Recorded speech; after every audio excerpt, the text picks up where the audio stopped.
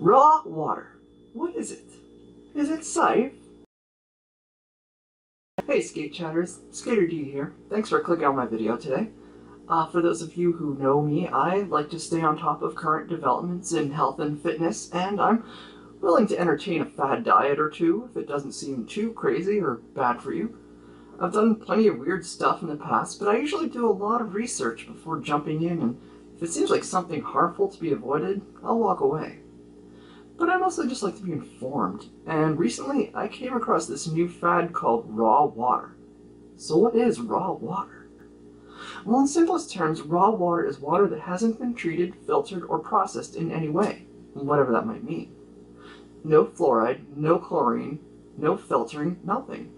They simply gather it from the source, bottle it up, and sell it to you. Did I mention that the raw water fad comes from Silicon Valley elites, and that it costs $37 for less than 3 gallons?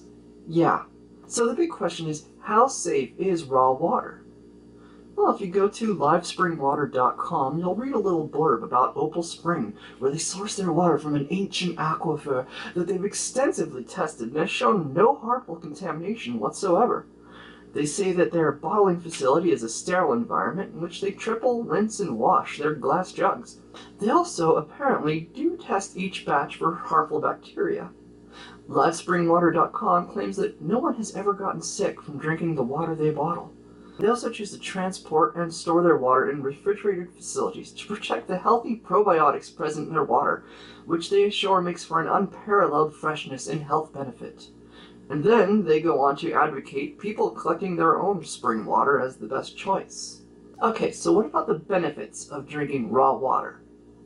Apparently, probiotics. Like yogurt, raw water is supposed to be full of probiotics. They even say that there could be countless other beneficial microbes present. Scientists just haven't discovered yet. Sure, could be. Could also not be, but whatever.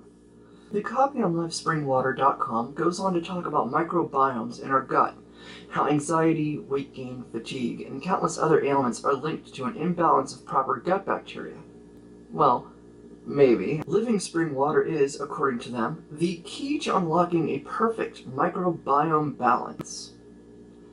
Now, of course, there is a caveat at the bottom of the page that reads, "These statements have not been evaluated by the FDA. Our services are not intended to diagnose, treat, cure, or prevent any disease. Consult your healthcare provider before making a decision to switch your drinking water source." So I would take their claims with a grain of salt. Drinking raw water probably isn't as bad as it seems. I mean, it's not like they're sourcing their water directly from sewer. But added benefits? It seems specious at best. And as for sourcing your own spring water, well, I'd be careful unless you really know what you're doing. Like gathering wild mushrooms, if you don't know what to look for, you're messing with a potentially deadly threat. When I was a kid, I used to go camping every summer, and I remember being told not to drink standing, untreated, unfiltered water. Generally, running water was thought to be okay, and water from springs was supposed to be the best.